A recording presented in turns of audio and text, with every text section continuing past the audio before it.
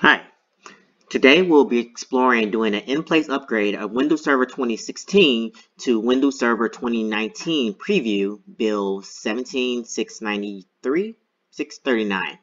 Maybe mixing the numbers up there. Yeah, preview build 17639. Got it that time. Nailed it. All right, so let's go ahead and get started. So what we have here, as I mentioned, we're on a Windows Server 2016 data center server. This server currently has file and print services roles installed on it. And so we'll be attempting to do an in-place upgrade to Windows Server 2019.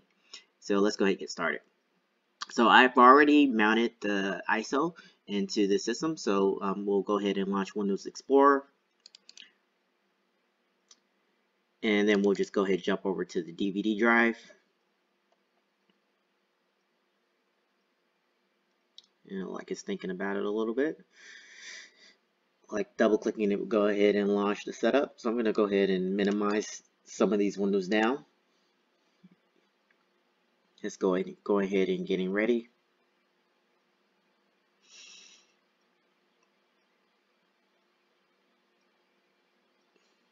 Alright, so now I'm getting prompted, like if I want to go and download and install updates, it is recommended. As far as this, I'm not going to do that right now. I'm just going to go ahead and try, attempt to do the in-place upgrade without any additional downloads and just leveraging whatever is on the ISO out of the box.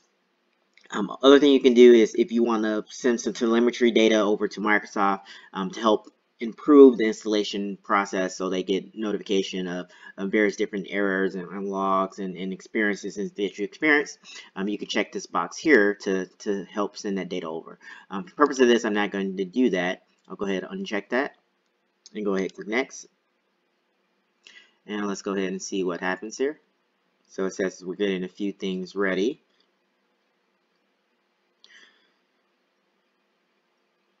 So it's thinking about it. So now it's asking for a product key. So this is assuming this is the product key for Windows Server 2019 that it's asking. So for these preview releases that are out, Microsoft do publish keys for anyone to use if you're testing these private preview or public preview releases.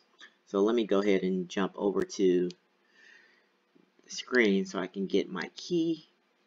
Where I have that at. I save it somewhere. There we go. All right. So for the purpose of this, as I mentioned, I'm currently on the 2016 Data Center Edition. So I'm going to put in the key for the 2019 Preview Data Center Edition. So let's go ahead and start typing this in here. And as I mentioned, like this key isn't like unique to me or anything like that. This is a key that's freely available for anyone to use that's going to be using a preview release of Windows Server 2019. And as far as these keys, thing to be aware of that these builds do expire. So they have I believe it expires sometime in July.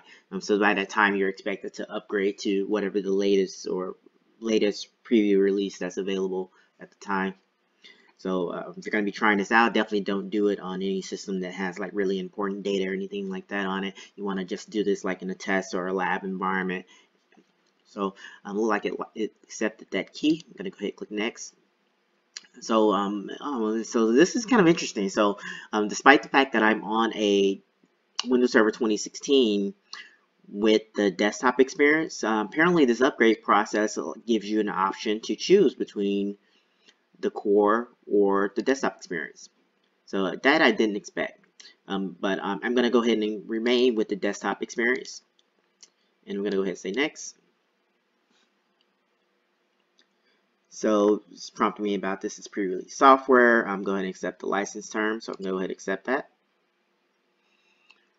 Choose what to keep. So it's giving me an option to keep personal files and apps, or I can choose to keep nothing and kind of start over from scratch. I'm going to go ahead and allow it to keep personal files and apps. Go click next. And I'm assuming this step is maybe doing some more pre-checks to see if there's any like known software that it knows that's not compatible, or if there are certain roles that may need additional features or additional prep work or to do a successful migration. I'm assuming that's what this is doing in the background, is making those type of checks. And as I mentioned, in my environment, I only have two roles installed in the server. File and print server are the main roles of this server. And now it's giving me some options to let me know that, hey, server upgrades are not recommended. For best results, do a clean install, and it's just asking me to confirm that I'm aware of this recommendation. So I'm going to go ahead and click confirm. And the bill you are trying to install is flight signs. Continue installing enable flight signing. So I don't really know exactly what that means, but I'm going to go ahead and click enabled since it seemed like it's required for me to continue. And it looks like it's ready to go. So it's going to install Windows Server Data Center desktop experience. It's going to keep my personal files and apps. And we've enabled whatever that flight signing feature is. So go ahead and hit install.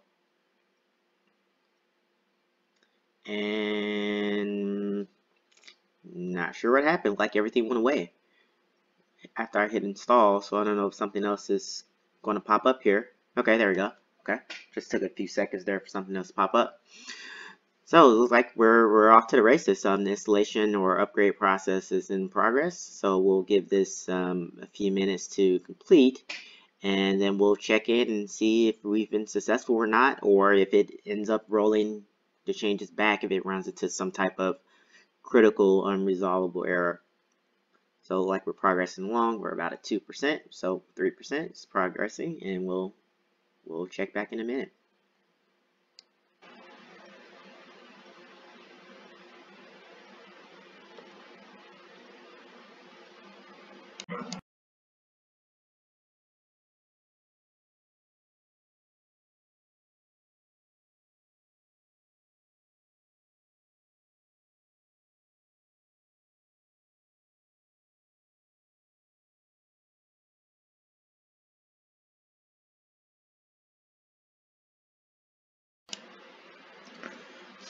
So the installation upgrade is still carrying along. So it's done a whole bunch of reboots up to this point. So it's still going. So this is quite a lengthy process, at least on my server.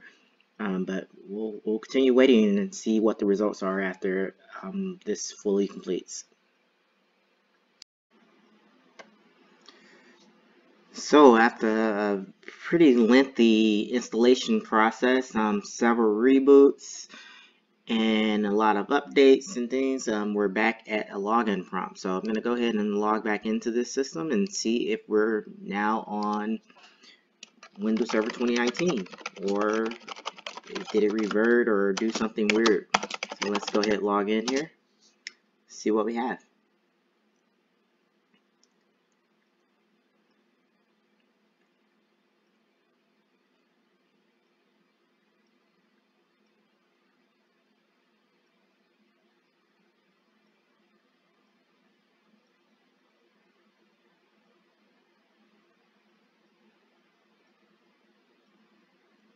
Like it's sitting on a black screen here, so like it's thinking about something.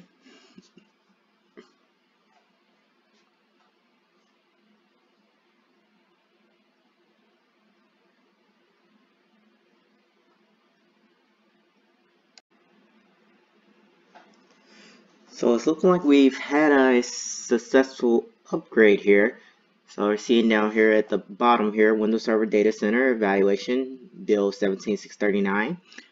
We were previously on Windows Server 2016 Data Center, so like we've had a successful upgrade.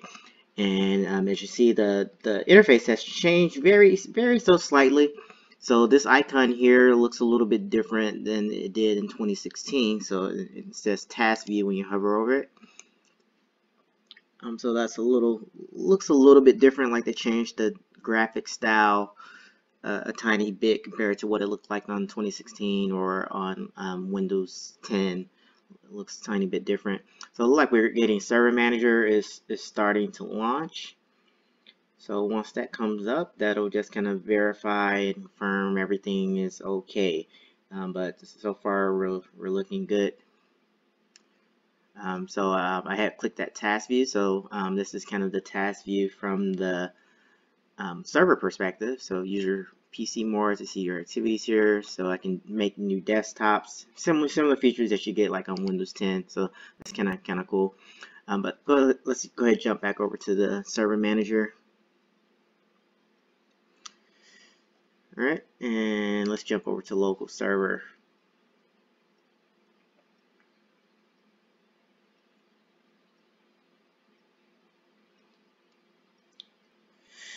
All right, so look, we're all good. We're up and running. Down here on the operating system version, you see it just says Windows Server Data Center. It doesn't say like 2019 or anything there. But we are indeed, in fact, on Windows Server 2019 now, the build 17639.